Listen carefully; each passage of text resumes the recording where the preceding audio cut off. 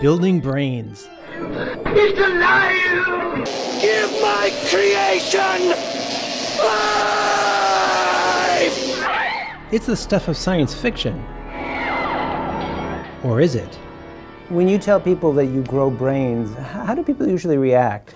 I guess the curiosity, you know, what does that mean, and what have you done, and what can I learn from it?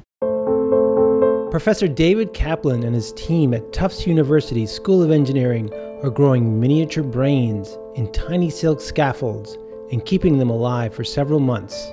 They're only about 1 centimeter long, yet Kaplan's brains contain millions of neurons that send signals to each other, just like our own brains do. And so you simply want to create an environment where those cells will cooperate and do what you want to do. So growing a brain can help to understand how our brains work? Well, that's the whole idea. You clearly can't do brain-related research on active, healthy humans. It's just not going to be viable. And so you're left with some limited cell culture and other related techniques that have a lot of limitation. The human brain is incredibly complex. It has an estimated 86 billion neurons, and they're wired together in trillions of connections. Only by understanding those connections can scientists really learn how the brain works. This is both where the function derives and where the complexity originates. And these are things we really don't understand well enough. This would be the side of our donut.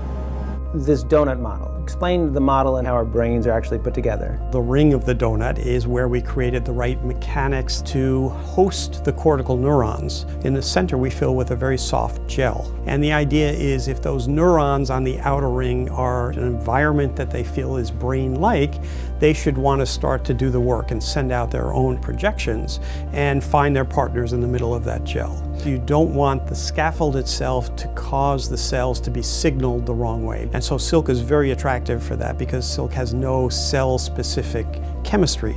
To build a brain, researchers in the lab have to make a donut-shaped scaffolding out of silk. We have now whole cocoons with the insect inside. We need to cut it to keep them as small as possible. I didn't think making a brain would feel like a cooking show. Yeah, a little bit. Step 1 is to liquefy the silk. Liquid silk. Yeah. Wow. Did it take you long to learn how to make a brain with silk? I mean, no, not really. It's just a brain.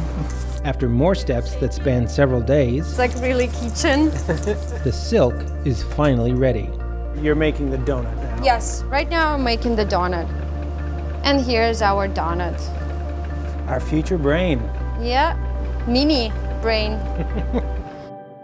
For now, they're investigating how the mini brains respond to drugs and concussion-like injuries. But a grander ambition is not out of reach. I mean, some people have said that if you just get together enough neurons interconnected, things are going to emerge out of it. Maybe not consciousness, but higher level functions. I mean, do you think if you plug enough of these mini brains together, you're going to get something that you didn't have before? Yes, I actually believe we can train or build in higher level functions. What that really means is difficult to say at this point because getting to something as complex as the true brain is probably out of the realm of possibility, at least in the next 10 years. But one thing we can offer is the ability to keep these things growing and maintain for long periods of time. And then who knows what we'll find.